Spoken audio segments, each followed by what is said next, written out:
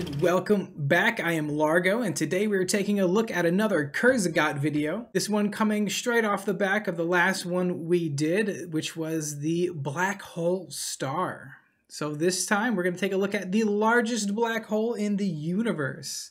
Similar style video, I'm going to learn a little bit more about black holes, so let's go ahead and check this one out.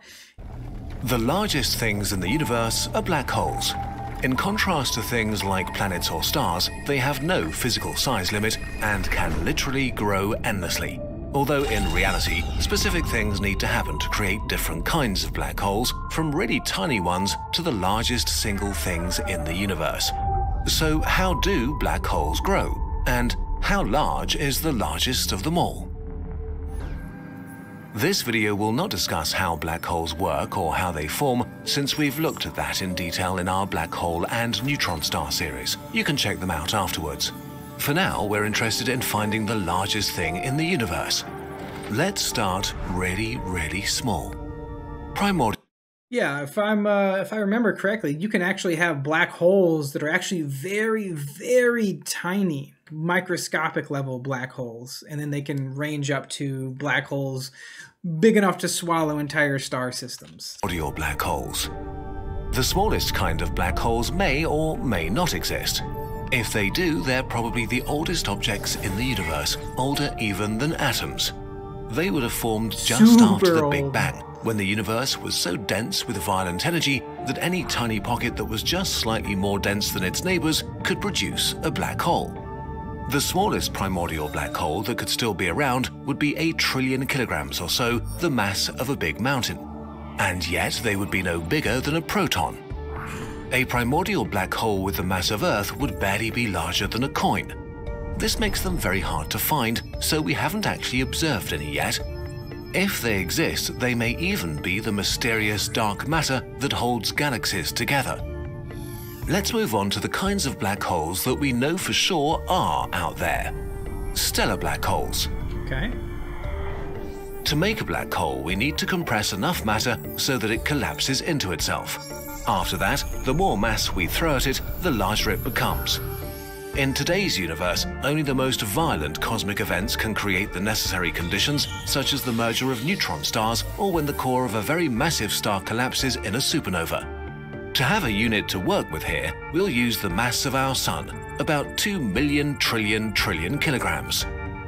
The smallest known black hole has 2.7 times the mass of the Sun, which works out as a sphere around 16 kilometers in diameter, large enough to cover Paris.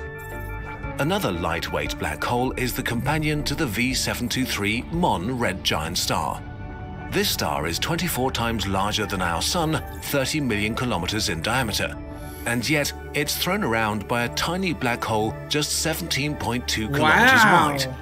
This tiny thing... That's actually really fascinating. Oftentimes, when you see the orbits of celestial bodies, it's typically planets or planetoids orbiting around a star, right? Because the star is the most massive thing.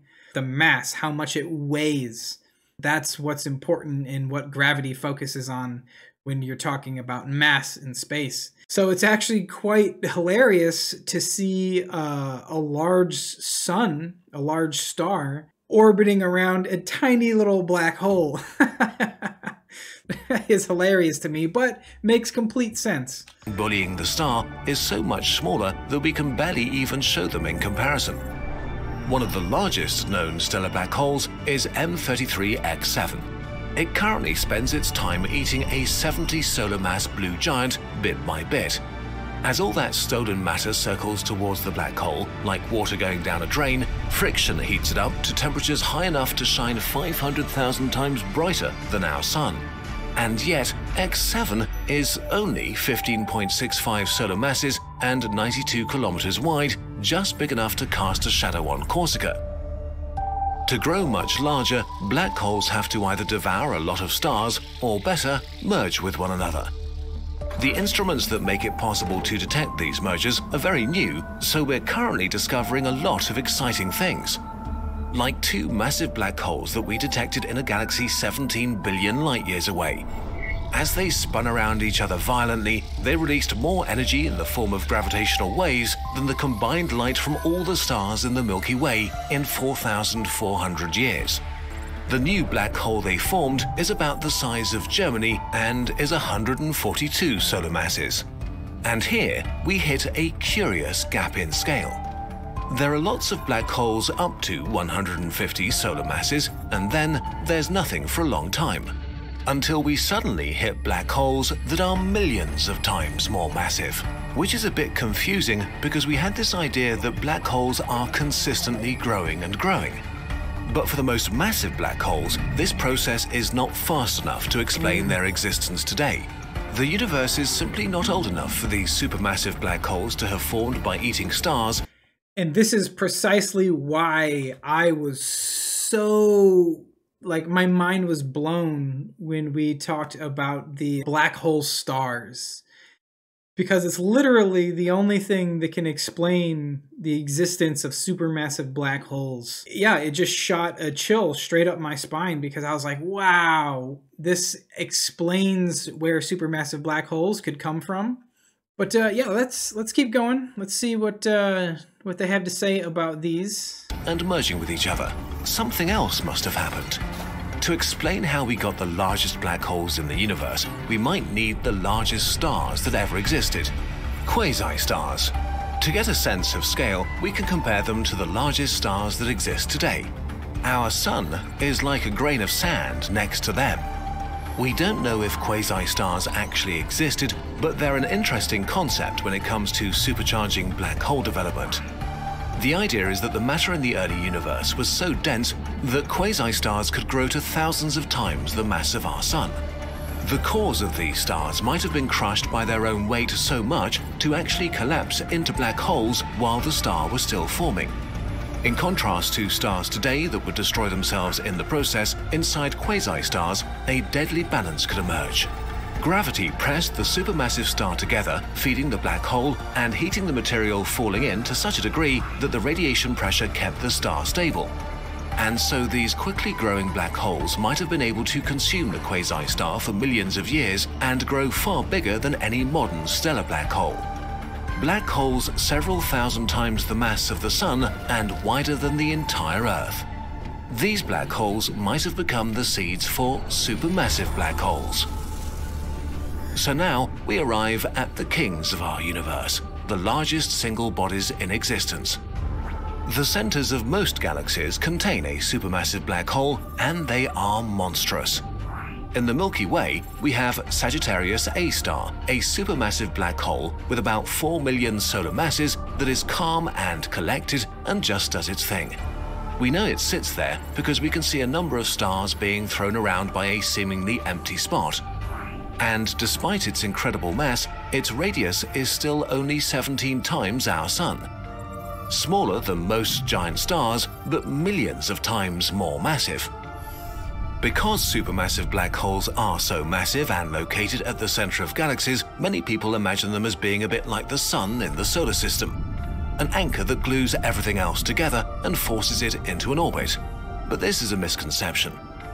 While the Sun makes up 99.86% of all the mass in the solar system, supermassive black holes usually only have 0.001% of the mass of their galaxy. The billions of stars in galaxies are not gravitationally bound to them. Instead, it's the gravitational effect of dark matter which holds them together. Many supermassive black holes aren't gentle giants, especially when they're feeding on the clouds of mass in their galaxy. The one at the center of the BL Lacerti galaxy is devouring so much material that it produces jets of plasma accelerated to nearly the speed of light.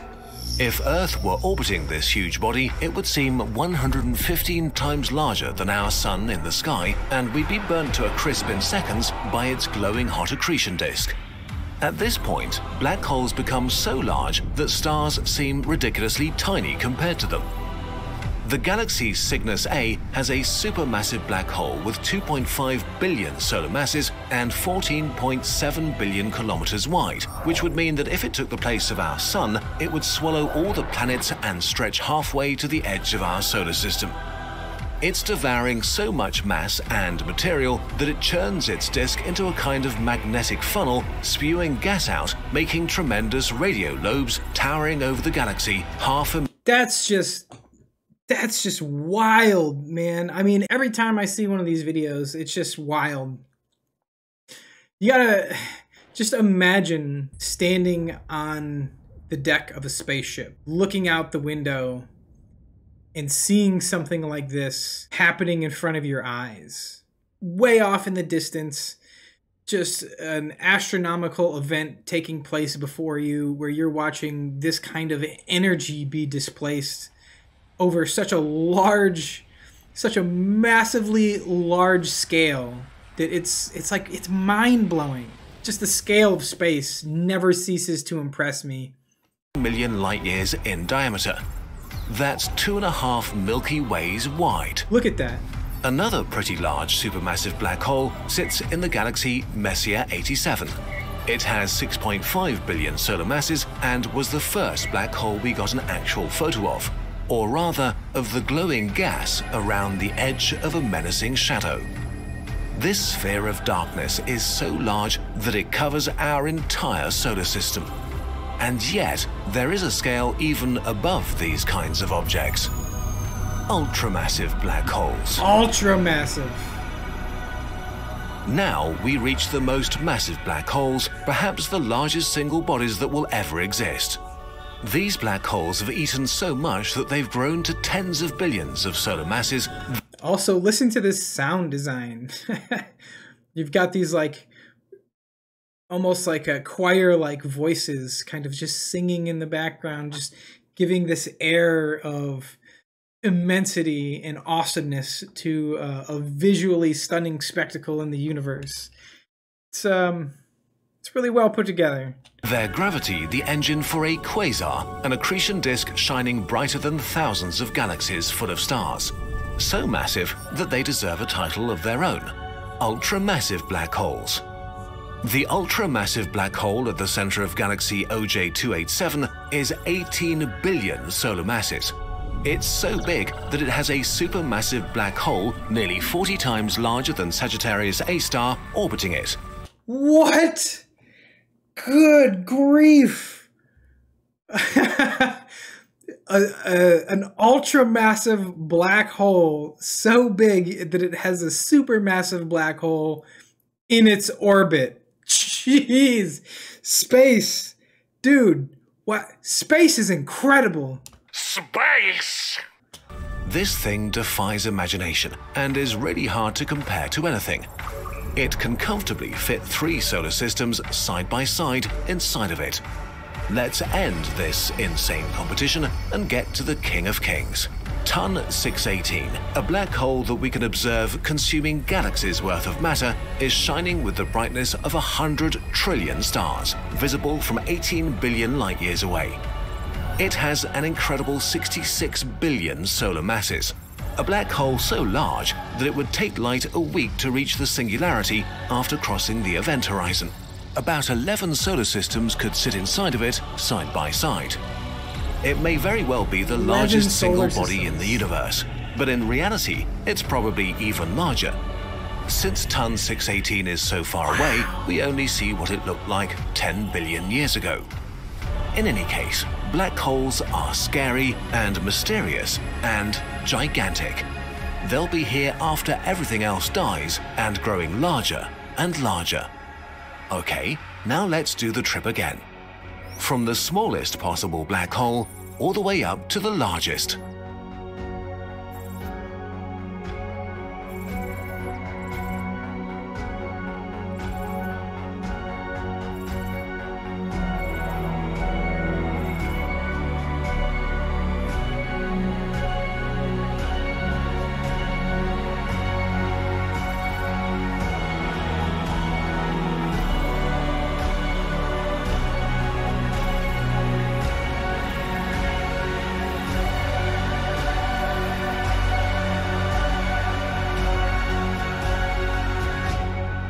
wild. That was the largest black hole in the universe by Kurzgesagt. As always, Kurzgesagt crushes it with these videos. It's always very difficult to try and display size comparisons for things out in the cosmos.